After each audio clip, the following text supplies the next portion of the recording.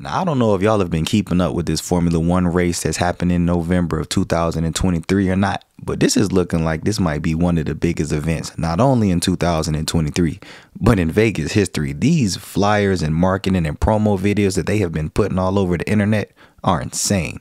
So if you like me and you intrigued, I'm pretty sure you've been curious as to what the prices for rooms might look like. What is the tickets going to look like if you actually want to watch the race? And what should I expect? So went around, did some digging, and I got some information for y'all because I myself have been truly intrigued.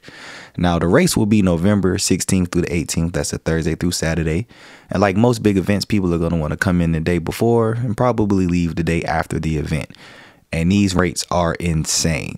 Let me start with the room rates. I just looked at MGM and Caesars rates. On the MGM side, the cheapest rate from the 15th to the 19th was $545 a night plus taxes and fees at Luxor, and it only went up from there. And not only that, MGM actually has an F1 promo where you can actually get their 3-day pass for the grandstand. That'll be right in front of the Bellagio, so you get those seats right in front of Bellagio. It's extra $3,000 on top if you wanted to stay at Luxor. You be looking at almost $5 grand for those tickets and room. That's crazy. On the Caesar side, it was $464 a night just to stay at the Rio, and went up from there, but I'm pretty sure ain't nobody gonna really be trying to stay at the Rio. But if you just want to be out there for the event, that's a starting point. Now, if you want to actually get tickets to the race, I went on over to StubHub to see how much those tickets are starting for on that 3-day pass.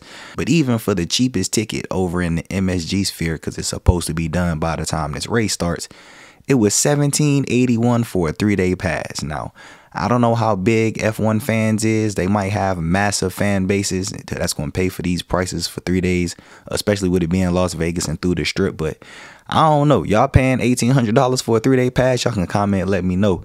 But that'll be something that I probably just want to watch from the room. You know, I'm trying to do it the cool way and just get me a nice room at Cosmo and just watch it from the balcony, or try to get me a nice high floor room with a fountain view or strip view somewhere. And those will be my seats to the race.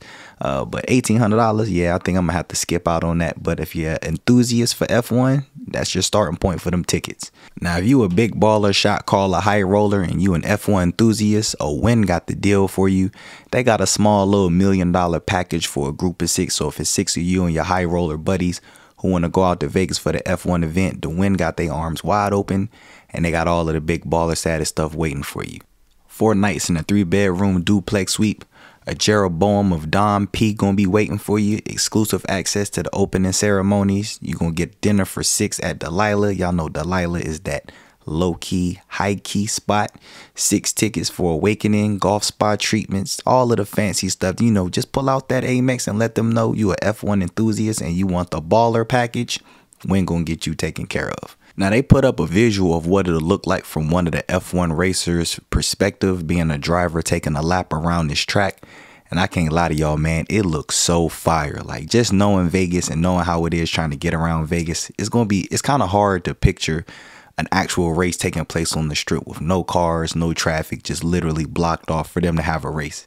Something you would think of in a video game, and it's like they bringing a video game to real life. But just looking at that visual, seeing the strip in the background, seeing the MSG sphere in the background, because it's been taking them forever to get that done, it's kind of exciting. So let me know y'all thoughts. Are y'all planning to go out for one of the F1 events? What do y'all think about these room rates? Are y'all going to consider getting tickets to maybe check out the race from a fan's point in one of those seats for a couple of days? Or do y'all think this is just a whatever event? Who cares? It's not really that serious. Comment below and share y'all thoughts. And I'll holla at y'all in the next video.